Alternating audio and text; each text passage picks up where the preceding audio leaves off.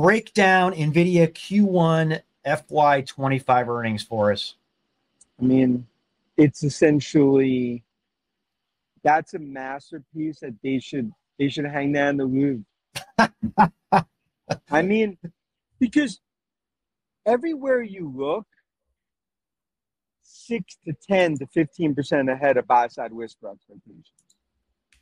And if you look from a chip perspective, it's not slowing down, it's accelerating. Yeah. So I would almost say they had to do the split. Otherwise, you'd be looking at $40 of EPS earnings in 25, 26. I mean, it could kind of get like almost like Twilight Zone types of numbers. And I think the reality is like, look, we just had our Taiwan checks. We just came back, in terms of our Asia checks. It's showing basically through the end of next year, like we're essentially like sold out, right? So, and I think there were some fears about double ordering and things like that. As the godfather of AI, Jensen talked about, none of that, right? I think, yeah. And you guys see it firsthand, but if you don't get these chips, you're in the back of the line.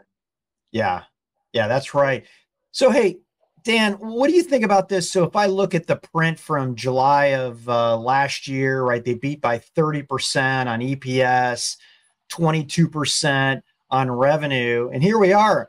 NVIDIA only beat 10% on EPS and only 6% on revenue. So the beats are declining. Is that because Wall Street analysts, folks like yourself, are getting better at the expectations, or something different?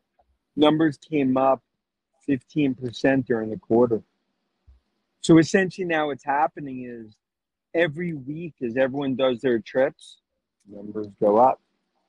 And now even you could be like buy side whisper expectations are ramping further and further up, but we're not even there. In other words, I think the investors that I talk to, you're now starting to do some scenarios to be like, okay, like I don't think that we see any sort of slowdown for another 4 to 6 quarters.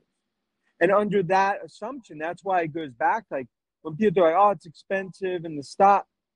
Look, I think so many investors that have missed every transformational growth theme, from Amazon to Microsoft to Tesla, Meta, many others, it's getting too caught up in just the straight PE valuation on next year's earnings. I think you got to look out next 3 years.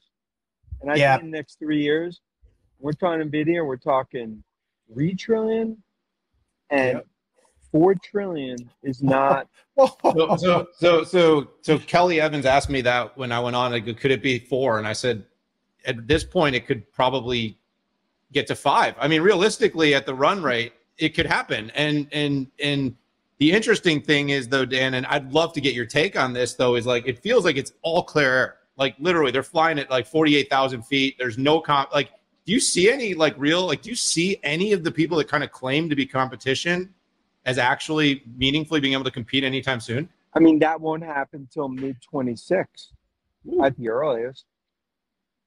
So to your point, Jensen's flying that plane, and investors, they're sitting in 3A, drinking a Cabernet, watching Netflix, feeling really good about where that's going. And I think that's why, and also betting against it, you're betting against a force that we haven't seen since the mid-90s started the internet. The only difference is look at the actual profitability in those margins. And I think the bigger story here, and you guys do a great job always talking about it, and obviously see it for your clients, like if someone told you Dell is an AI play 6 months ago, now you guys were there, but others, they'd be like, what? Yeah. So now look at ServiceNow, Oracle, start to go down the list, right? It's like, it's not just Microsoft and NVIDIA. So I think we're really going to start to see a re-rating as well as numbers go higher across the rest of tech. Totally agree on that. And Dan, on the competitive front, let's just say that over, 2.5 years, you're looking at a $400 billion market. And it is possible for NVIDIA to have stratospheric growth.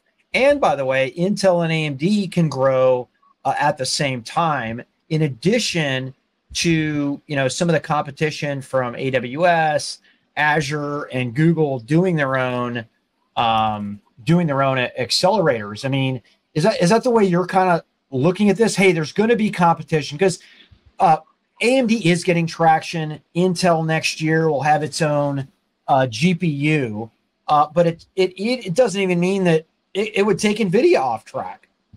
It's not going to take them off track. We're talking about demand they can fill. Now, look, if I'm betting on someone, it's Lisa Su and AMD. That's going to, like, if there's another player I'm betting on, I have confidence that they will get some of that overdraft. But it's essentially overflow. Yeah. And the reality is, where's it?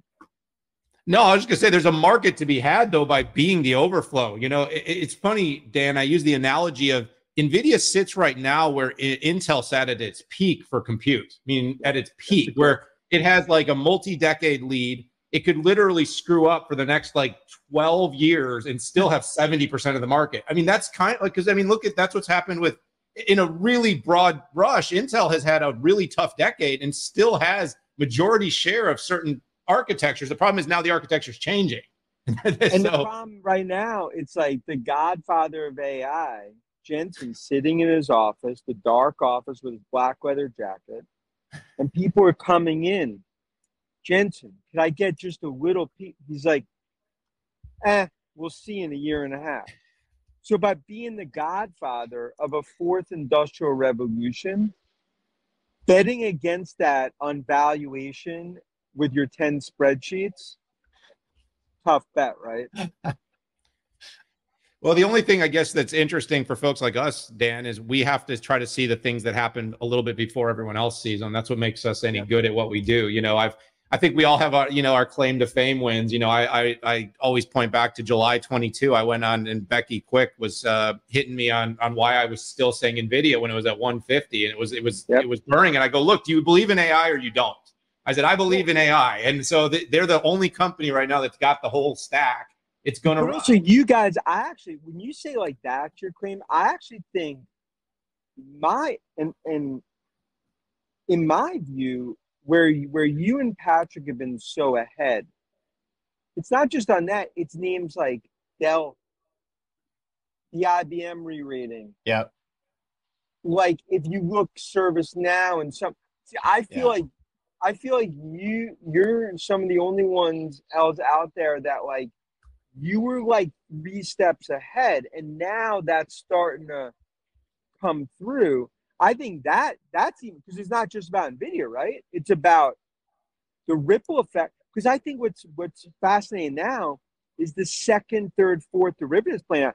You guys have just been road warriors. I feel like I'm like, how could they be at another user conference? Hey, Dan, I just want to thank you. It's funny, Dan and I love to talk about ourselves and pat each other on the back, but coming from you, that means a lot. I mean, listen. The thesis we threw out almost 18 months ago, it's going to start in the hyperscaler data center. It's going to move to enterprise IT, which also pulls with it enterprise SaaS AI. And then, by the way, it's going to the AI PC. Look at Qualcomm's numbers, all-time high, okay? And we're going to see by the way, the next step. Was an all-time high too, by the way, Pat. Exactly. Yeah. And then Dan, after this, it's going to be the AI smartphone. So no, exactly. Yeah. Apple. And just so you know, from our perspective, 18 months ago, where you feel like you're like a lone wolf, right? Like just like with a thesis. I actually like people like like all the work that your team does. As someone that I super respect, I would look at the stuff you're talking about to triangulate what I'm doing, because I think it's important where like, and we've all been there, right? Like when you're in markets where everyone's saying like, you're a clown, you're crazy, but I'd be like, okay, look, like if I'm in Asia on a 2-week trip, and I'm seeing it throughout the supply chain, you could say that from the 10th floor of your office building. I'll go with my data. You go with your data. Exactly. No, that's great stuff. So, hey, yeah, go ahead. Dan. We got what, one, maybe a minute or two, Pat, and then we got to roll. And Dan, thanks so much. You heading to the studio or you heading to the office? I just came back in between, then a podcast and stuff. But look, but I was super excited to all the work that you guys are doing. It's phenomenal, because I think when I think AI revolution, we're all going to be a part, and to be a part of this journey with you guys is going to be awesome. So next week we sit down, our big event, the summit. Love for you to give it a shout, Dan, if you ever get the chance. Our 6 we got Bill McDermott as our main keynote. We're going to be sitting down with him in the office next week. What should I ask him? What should I tell him? Dan Ives wanted me to ask you. What should we ask? What should we ask him? When you have the GOAT there, ask McDermott. Be like, look, you've seen everything the last 30 years. Where does this compare? Whether it was mid-90s, early. I mean, the guy's seen everything from Oracle days to, to the cloud shift to PC. I think it's for him to kind of separate how real is this versus hype. And I think when it comes from his mouth, the credibility there, it's a drop to mic when McDermott talks. Because I think, in my opinion, in that Mount Rushmore of tech CEOs, of course, godfather of AI, Jensen, Nadella, Cook, dude, McDermott's up there, man. They're starting to etch it. Well, I don't know, Pat. I mean, look, we should do this again. We should have you back. What's the next? Apple? Is that would be like so? WWDC, yeah. So maybe we can get you to chime back in for WWDC. Yeah. Pat and I, we pick on Apple more than others. You can come in and kick our ass for it because we've been a little harder on them than you just came out and basically said they're going to get this next trend right. So I guess they deserve that. Now you have 2.2 billion reasons in terms of iOS come out and now have the renaissance of growth. And I view Apple as where I viewed Meta 18 months ago. And listen, Apple is going to be amazing if they can leverage their platform for the AI iPhone. And they're going to do that. I mean, they're not going to lose share. Okay. I mean, their biggest thing is reducing the replacement cycle for your phone. And imagine if they would do that by a year. Run those numbers, Dan. And right now, the New York City cab driver they're bearish on Apple. Right. I love it. Hey, Dan, thank you for joining us. This is great. By the way, keep your eye on Taiwan next week at Computex. Dan's going to be there, but there's going to be a lot of announcement. Qualcomm, Intel, AMD are all bringing out new stuff there. By the way, all three CEOs will be there, including your AI godfather, Jensen Huang. And now Moorhead's going to start wearing his sunglasses these user conferences. But you got to give me credit. You got to give me credit when you start wearing the sunglasses and you start wearing the sunglasses indoors. Okay? Buddy, I got to tell you. Nobody does it like McDermott. Dan, the future is so bright. McDermott's the GOAT. He's top of there. Come on. The future is so bright, Dan. I got to wear these nonstop.